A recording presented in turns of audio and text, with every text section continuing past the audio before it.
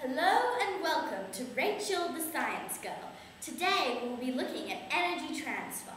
For our example, we'll be turning melted butter into a solid.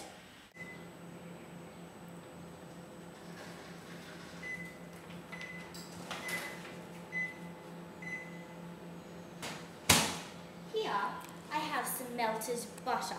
It has a temperature of 41 degrees. The state of the matter is a liquid, and it is taking the form of the container. The kinetic energy of the particles is high because the butter is hot. We must also keep in mind that energy flows from hot to cold. We will now place the hot melted butter into the freezer,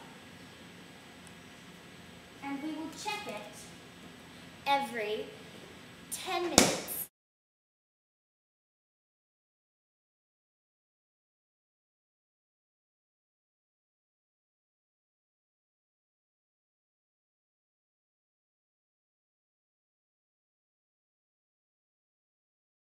The butter is now frozen, which means the kinetic energy of the particles slowed down and they contracted.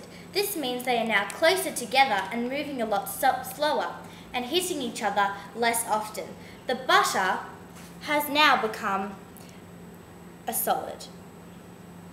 That's today's show on energy transfer. Thank you, and we'll see you next time.